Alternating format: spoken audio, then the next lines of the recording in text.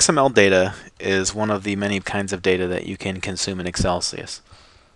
So to do that, you want to go to your Manage Connections button and add an XML data connection. The data in this example is going to be about social networks, so I'm going to give this connection a name. And below that is the URL that you type in. This URL could be an internet URL, an intranet URL for your company. It could be a URL to a Java, PHP, .NET application that generates XML data. However, in this case, it's going to be just a local file.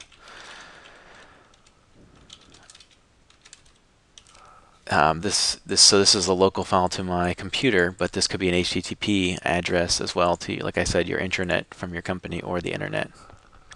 Going to change the MIME type to XML text.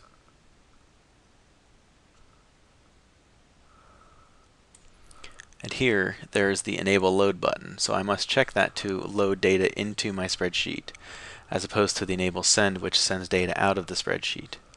So I'm going to add a range, and the name of the range is important. So if I look at my XML file, you'll notice that my variable name is Facebook Friends.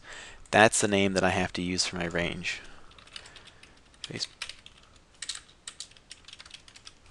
And I'll go ahead and map the range to some cells. And then I will set my connection refresh options to refresh on load and refresh every 5 seconds. And I'm going to refresh every 5 seconds. That way when I change my XML file, the actual Friends dashboard here will also then update as well. So now I need to configure my pie chart to show my Facebook friends. So I'm going to give it a name. And I'm going to say that my data is in columns. And my labels are here. Now, notice that I have blank labels. So to get rid of those, I have to go to Behavior and ignore blank cells in Values. The other thing that I'll also do is take advantage of Service Pack 3 of Xcelsius, which allows me to display the label values right on top of the actual pie chart. So data labels, and I will make this white so it's easier to read. I'll hit preview.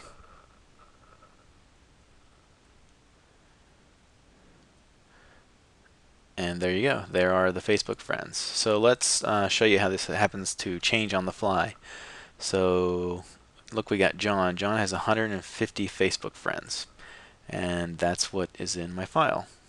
Well, that's too many friends for him. He can only handle 100. So as I save this, once the connection refreshes, you'll notice that the pie chart adjusts. So he goes from 100 Facebook friends, 150 down to 100. Let me go ahead and do that again. Let's adjust Steve here. So Steve has 75. So Steve gets a bunch of new friends. He doubles up to 150. Watch Steve here. Steve will increase here. There he goes. There's Steve increasing. So now I have another option of what I can also do. I've done my Facebook friends, so now I want to do my Twitter friends.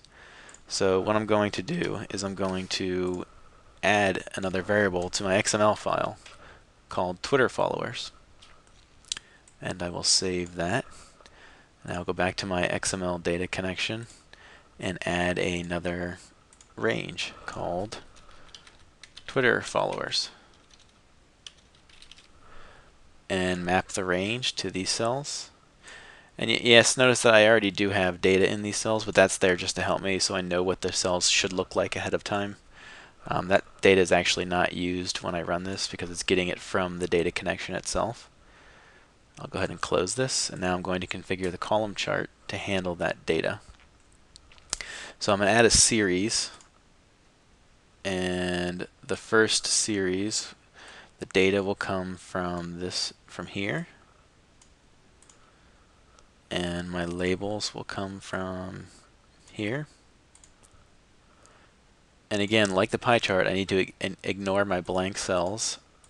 So I'm going to ignore the blank cells. And I'm going to then give this chart a name. So Twitter followers. And I'll go ahead and preview this.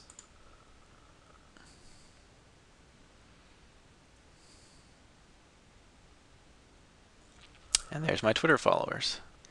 So if I go to my XML file and I adjust this now, so I'm going to adjust the number of Twitter followers that Eric has to 150, John down to 75, Adam will have 20, and Steve is going to be one of those guys that has a bunch of people following him, so he'll be, 325. And as I save this, you'll notice that the Twitter follower chart will adjust once the connection refreshes. There it goes. And that's the simple XML data connection that you can use in your Xcelsius dashboards.